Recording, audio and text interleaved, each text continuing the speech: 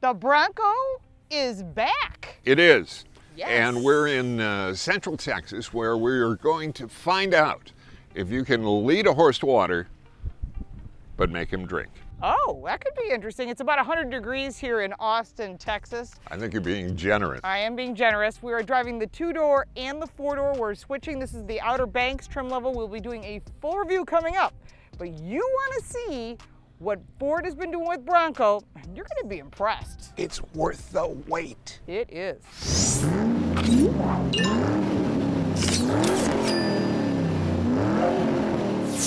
Welcome back to the channel. I am Lauren Fix. And I am Paul Bryan, still. Still, yes. And here at Car Coach Reports and the His Turn, Her Turn channel, we do more than just car reviews. We give you good information so that you can have car smarts and have a good time joining us on this very exciting Bronco drive. Don't forget to subscribe and click that little bell so you don't miss anything.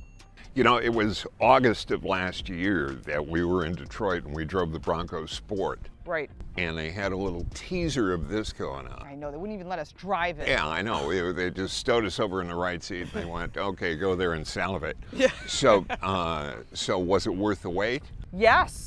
Yeah. Yes. Yeah, it was. Super impressive. And there's been so much that the company has had to get over here in the past year. Chip shortage, rubber COVID, shortage, rubber, you know, steel unions, locusts, everything. Everything you could think of, it was roadblocked. But I think they waited till they did it right, and they did. We have 7 trim levels here, all the way from the base entry level that you can load up, but you can't do that on their only competitor, which is Jeep.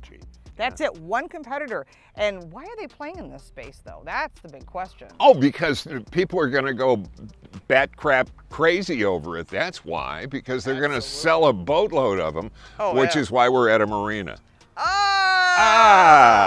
All right, so Paul and I are going to drive the 2-door and the 4-door, and we're going to switch. Yeah, he's on vaudeville, you can tell. And I'm even beating Navy today, so it's another naval theme. Oh, geez. Hey, the hits just keep on coming, folks. So you want to stay with us. All right, let's get in the cars and we're going to do some off-roading. We're going to drive it on the street in some curvy roads that you typically want to drive like a Porsche or a Mustang. And then we'll give you a wrap up at the end. So stay with us till the end. There's going to be a lot of good stuff. Don't you dare move. So one of the things you get when you start with the Outer Banks, the middle of the trim levels, is you get this 12-inch screen, which previously it's a smaller screen, obviously. So this is the same size screen you would get all the way up to the first edition. Love the size of the screen. It has Sync 4. It's the first thing you notice you get in the car, like, wow, big screen. And that is really impressive. It's nice and clear and crisp and fast. One of the things that is standard with the Sync 4 system is the Apple CarPlay and the Android Auto. Of course, you've got all the apps included as well. And this system is great because it's wireless and it moves a lot faster. Now, if you've worked with Sync before, I won't go deep dive into that. We'll wait till we do the individual reviews. We're going to get different trim levels, and we'll have another opportunity to do a full review with the Car Coach Reports ratings. Right now, we're just doing the first drive, so you can get your first impression and get one on order. Now, some of the things as far as ordering, besides the different trim levels, you've got 2 different engine options, the 2.3 liter and the 2.7 liter. We're driving the 2.7 liter right now. This is, for me, the big engine is better. That is up to you. Of course, it impacts fuel economy, but you're going to get that nice torquey engine along with the GOAT mode. So GOAT mode means GOAT goes on all terrain. There are 7 different adjustments. We've played in Eco, we've played in Comfort. We're now on some curvy roads here in Austin, Texas, so I moved it to Sport mode. We'll also be doing some off-road. You'll get to join us on our off-road drive as well. This is over 2 days, so we're going to have a lot of time in this vehicle. And I think that's really important so that we can share the experience. Part of the experience of this is making this vehicle your own. Think of it as Legos for adults. And what that means is there's over 200 over-the-counter parts that are installed at the dealer level, and they can be included into your lease or your purchase. The main competitor for this vehicle is the Jeep Wrangler. Now, in order to get all these goodies that come with this vehicle, the larger screen, the 37-inch Sasquatch tires, which are available on all trim levels, even the base trim level, you can buy the 37-inch tires, the 17-inch wheels, and that's awesome. You get Copilot 360 for safety all the way across the board. Of course, as you go up in trim levels, you can get all the extra goodies at an additional fee. Unless you buy the first edition, you get the whole shebang, which I would prefer prefer personally, but I like all the goodies. It's important to note that, like I said, you can finance all this, but you can't get that equivalent in a Jeep unless you go to a Rubicon. And if you've never driven a Rubicon, it's a totally different experience on the street if you're driving it as a daily driver. So we're starting off here on the roadways. We're heading off to an off-road course, which we'll be doing something with that. Now, when you buy any Bronco, you get free of charge to go to what they call the Bronco Rodeo. And that is not a rodeo like you're thinking. This means you are going to learn how to drive this vehicle off-road. You're going to get the most for this vehicle. And that's one of those things I find very interesting, because you buy other off-road vehicles, unless you pay for the school, you're not getting the school. And if you really want to do this off-roading, it's a nice experience and back to nature, you're not going to know what you're doing unless someone's showing you. This is what Ford is giving you with it, like they do with the high-performance cars. You buy a Shelby or a GT or whatever, they're going to give you that opportunity to put a vehicle like it on track and use their vehicles rather than yours, which I actually like. We were able to get access to the base Bronco. Now, this comes in at a really reasonable price, around that $30,000 range, once you start loading it up with all the goodies that you want. Now, we're here at the off-road course. We're going to put this on the street. They had this one available, so I didn't want to miss the opportunity to give you an idea. You're not really missing much here. You've got the smaller screen. The 12-inch screen is nice, especially with the around view camera. It still has the same GOAT modes, and it's available in the 2.7-liter engine. Comes in 2 doors and in 4 doors. Now, we're driving the 2-door package with the Sasquatch package, and you're hearing all the mud kicking off the tires because we were having these vehicles go off-road, and then some of them would be transferred to the on-road for us. Now, that means that you're getting the 17-inch wheels, the 35-inch tires. Yeah, it's a little louder, but this is so cool. This truck, without any running boards, none of the goodies, really gives you the feel of the original Bronco. And if you had one, you definitely want to get that experience again, because it's one of those things we all remember being on the roadway, just like a stripped out Bronco. This has removable roofs, and the roofs go into packages and go into the bed of the truck. You can take it all off, you can get a soft top. They've really done a lot to think about how you're using this. And if you really just want a truck, I want to be able to use it as a truck, this answers all those questions really easily. Now, as far as on the road, like we were saying, you've got all these different modes, but when you're taking it off-road in the dirt, that's when you really get to see the capabilities. Now, the only thing that this vehicle does not offer compared to the higher trim levels is it doesn't have the ability to disconnect the sway bar. But other than that, you've got the locking diffs. You can set them up anywhere you want. They're right here on the dash, super easy to use. You can make this a very functional truck with a lot less money than the first edition, although the first edition has got all the goodies, all the luxury and the technology that you'd want, and then you've got all those trim levels in between. So there's quite a few choices. So make sure to look to see what you want to do with this vehicle, and then go and start building them the way you want.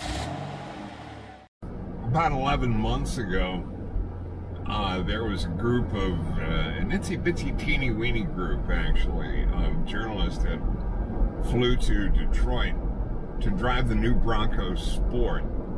And Lauren and I went out there and we said, yeah, we like that. When are we going to get to see the big brother?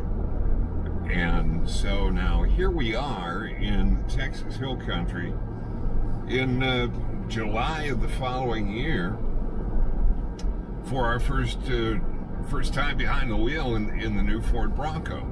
I gotta say, I am impressed, and it was worth the wait. Some you drive and it kind of feels like it's an assembly of parts flying in close formation. This feels very, very united, very well glued together. Ford had a big job in front of it when it was going to bring along another Bronco. It's so iconic, and if you watch any of the auctions that are going on now, the old legacy Bronco that's out there is drawing huge numbers in the auctions. People want them really, really badly.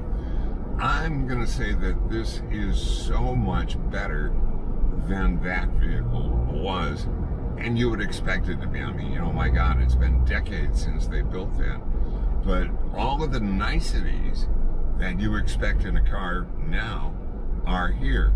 the one that I'm driving right now is the 2.7, which is 330 horsepower roughly, and the torque number is just a shade over 400 pounds-foot. And we're going to get some off-road time in it, obviously. But, you know, still the majority of the time you spend behind the wheel in this car is going to be on road, so we want to get a good feel for that as well. All of the controls and everything that are here, you've got a 10-speed transmission. There are like 7 different trim levels that are going on in this that you can buy, including my favorite, which is the Sasquatch, which I asked if they're actually going to build it, or if in fact it's just going to be something that people say is there but really isn't. Wah, wah, wah, wah. Stay for the late show. Lots of different trim levels here, lots of different capability, and a boatload of additional things that can be added to the vehicle at the dealer level to customize your new Bronco. But let's talk about what you can get from the factory. The screen in this one is huge. It's beautiful. And the Sync 4 system, I still maintain, is the best in the industry. So I'm loving that. It's really good. The sound system is exceptionally good. All the controls are where they are expected to be. And even, you know, my personal car is a 911, so I'm used to having window controls in the center console, not over on the door where most people have them.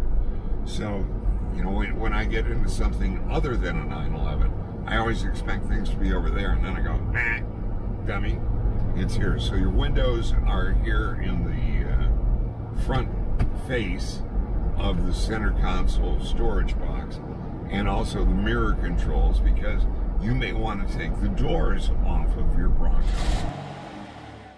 We're getting a lot of questions from people who are saying, what's the difference between a Bronco Sport and Big Bronco? We'll call him Big Bronco. Right. I call it full-size Bronco. Same thing. Well, the big boss said Big Bronco. Then so it is Big Bronco. I'm going with Big Bronco. So the thing you've got to remember is that Ford is not launching 2 vehicles with this. Yes, they are, but what are they really launching? Well, one's a daily driver, right? If you've got 4 different trim levels. Think more globally. Okay, here. go ahead. They're launching a brand within Ford. It's not, yeah, Broncos there is Big Bronco and Bronco Sport. They're launching a lifestyle. They're launching a brand. They're launching experiences. They're launching schools. They're launching accessories. They're doing everything. Yeah, and they're doing it right. Yeah. I think they're doing it right. They're doing what Jeep might end up finding themselves doing. Because when you buy a vehicle like this, you think I'm just going to drive it, or I want to go camping every once in a while. Yeah. But a lot of people don't realize how capable they are. And we just showed you how capable they are off-road. We did the habanero, no, we did the ghost pepper trail, which is the hardest trail. So when you purchase a full-size Bronco, like I was saying when I was driving the vehicle, you get to come to the school. Even after you've ordered your vehicle, while you're waiting for it, you can come here and drive the different trim levels. But if you buy a Bronco... And that's highly recommended, by the way. Yes, absolutely, because you don't realize how capable they are and what you can do. But then if you buy a Bronco Sport, if you buy the 2 upper trim levels, the first edition and the Badlands, which we've reviewed on our channel, you can come to the school here in Austin only. Yeah. There's going to be 4 locations of these schools. There's going to be the one here in Austin, then Las Vegas, Moab, and then a 4th location somewhere in the Northeast, and they haven't figured it out yet. They aren't going to, you know, to Bob's Motel 6 and saying, hey, can we park some cars around here and doing stuff? No, you're really doing it. This was all constructed. This is their school. And it's going to remain. Yeah. So the thing is, if you don't do it right away, maybe you take delivery of the vehicle and 6 months later you want to do it, you can still sign up for the school. This is great here.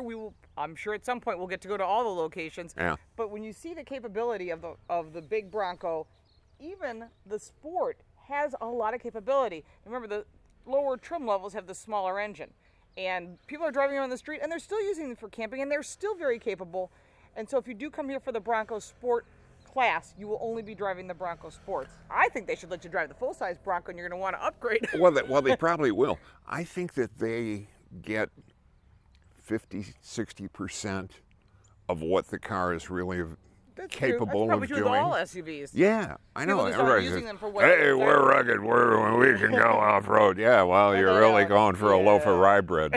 Yes, so, exactly. And you can put your comments down below, because a lot of people comment about that on our other videos, going, no one's taking that off-road. Yeah. And we're driving like, these and daily driver you got the crossovers. guy with the little snaggletooth chain on, and he's going, yeah, I can go off-road and do this and do that. I said, yeah, how's the rye bread down at Hy-Vee? Well, we had a great day, or 2 days. 2 days. Driving off-road. We drove it on-road. We got to experience this vehicle.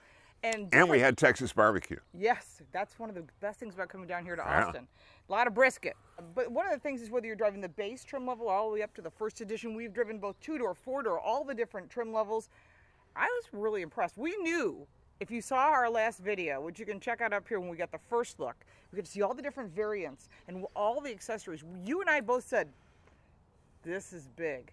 We knew it. Yeah, well, it is. I mean, when you take, if you were to look at a Venn diagram of all of the different tentacles that's gone into launching this brand, these vehicles in this setting, everything, there are people who are much smarter than I don't know about you, who say, you know what, this is going to be big.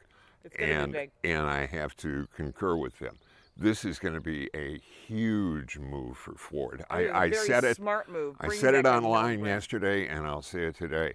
If you think Ford going to battle or war with Ferrari was a story, you ain't seen nothing. They're going to battle with the Jeep, and I think Jeep's not going to be very happy. I'm not saying Jeep builds bad product. We've driven the Gladiator. No, not at all. This is great for this segment. Yes, because it creates competition, which means it's good for you. This isn't bad. This is great. This is great for customers, because then you can get the things you want. Now, one of the things I keep saying, all these 200-plus accessories you can get at the dealer can be installed and put into your lease or into your purchase, which typically you can't do. You can't do. You've got to buy that separately. Right. Anyway, and dealers will install all these goodies for you, and you can make it any way you want. So it's Legos for adults. And with a warranty. And yes, with a warranty. Yeah.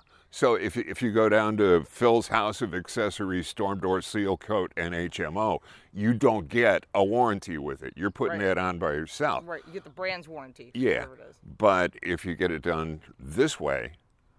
And they're working with name brands. They're working with brands you know. Yeah. And so I think that's really good. If you got value from this video, make sure to like and share it. And if you have any questions, there's a lot here. We understand that. I've had more questions just putting up from our Instagram posts. You can follow me on all social media at Lauren Fix, and you can follow me on Instagram and Twitter at ThePaulBryant. Right. Find me on Facebook. Make sure that you don't have $1,000 for me from my cousin someplace in wherever. Mumbai. So one of the things is, if you've got questions, put them in the comments. Paul and I will answer them. We know that you're going to ask how to handle off-road and how the experience. It was very interesting. We didn't realize how capable it was. We knew it was capable, but now we know how capable it is. Yes, and the impressive mark of this is that no diapers were soiled in the production of these videos. That means he's talking for himself, not for me. Don't forget to check out our website, Car Coach Reports, and we're in English and Spanish. We have a lot of other contributors that are also coming to this event. Javier Mota, Al Vasquez, and Paul will have content as well. So everyone's going to have content on the site. So go check out the website, sign up for the newsletter, and of course, we will look forward to seeing you next time. And thank you so much for watching. It's a cornucopia of information, so join us all the time. Thanks so much for being with us. Take care.